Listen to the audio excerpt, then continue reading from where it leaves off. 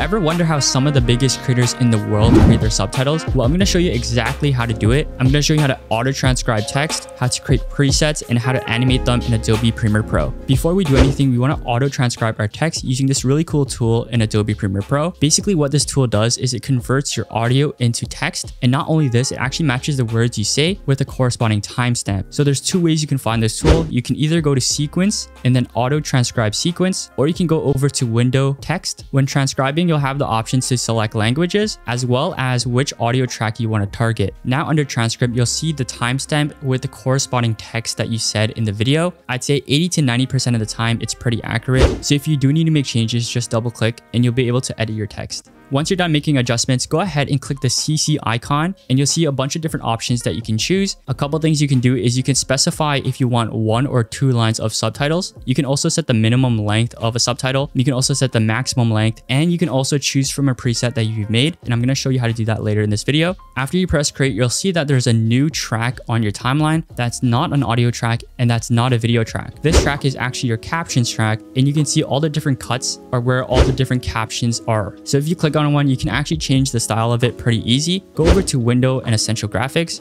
and go over to Edit. And here you'll be able to choose the placement, the color, the fonts. What you'll notice after creating a style for one of the text layers is it doesn't automatically update the other captions. So what you have to do is you have to highlight the entire caption track and then change the style. Or what you can do is you can edit just one and create a new style or track style that you can apply to others. So how you can do this is you can create your own style. You want to select a font. You can also select a zone, which will just pin it to a certain position in the video. If you're using this for subtitles, you're probably going to do the middle, bottom row. You can also change the vertical and horizontal position in case you want something a little bit more specific. So most YouTubers will have a black stroke, and here you can see I set it at 27. You can also change the color by clicking on the preview here, and I can change it to any color I want. And most YouTubers will also have a slight shadow. The stroke will add a border and the shadow will add a drop shadow. These are the settings I would set for them. And then once you're done, go over to track style and click on it and then press create style. One thing to keep in mind is once you save one of these track styles, they're only saved in the project. So if you make a new Adobe project for another video, it will not be saved and you'll have to create a new one again. If you don't want to spend too much time making your own presets, I actually have an entire preset pack with different popular subtitle text styles that you'll see on social media. So make sure to check the description for that. So one major downside of what I just showed you is that you actually can't animate any of these text layers. And the reason being is these subtitles are on the caption track and not the video track.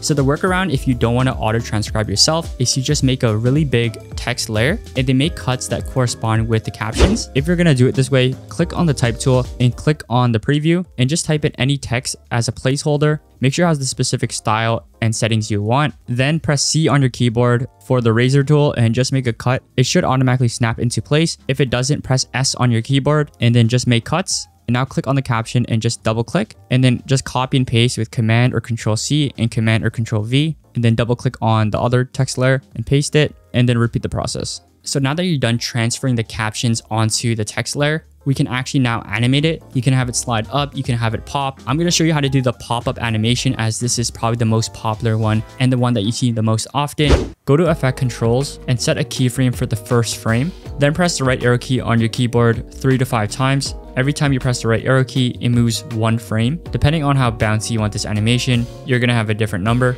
And then I'm going to set a keyframe here as well. Right now it's going from 100 scale to 100 scale, so we're going to change that. After setting the keyframes, you'll notice that there's a problem. The problem is the animation is starting all the way up here. So to fix this, click on anchor point. You'll see a circle pop up and you just want to change the Y position so that it lines up with the circle. If you wanted to avoid this issue, you would center and vertically align your text in Essential Graphics so that you don't have to do this every time. Otherwise, after you lined up your text with the anchor point, go ahead and just move the position downwards and you'll see this little box. And if you actually line up the box with your video, it actually lines up perfectly to the previous position it was in. Now we're going to copy and paste our keyframes and we're going to flip them around so that we have an out animation as well. After you've done that, highlight all your keyframes, right click and go to Easy Ease In, and this will just make the animation a little bit more fluid. Next, to apply this to all your other text layers, click on Vector Motion and copy it, and then highlight all your other text layers and paste, and the keyframes should be pasted on the other text layers. And now go through each text layer and move the last 2 keyframes to the very end. I'm going to show you how to do the pop-up animation, as this is probably the most popular one and the one that you see the most often. I actually have text animation presets made just for Subtitles that you can check out. You can bundle this with the text styles that I mentioned before. It'll be in the description. That's about it for the video. I actually have a bunch of more Premiere Pro tutorials that you can check out if you're trying to become a better video editor. Just check this playlist right here.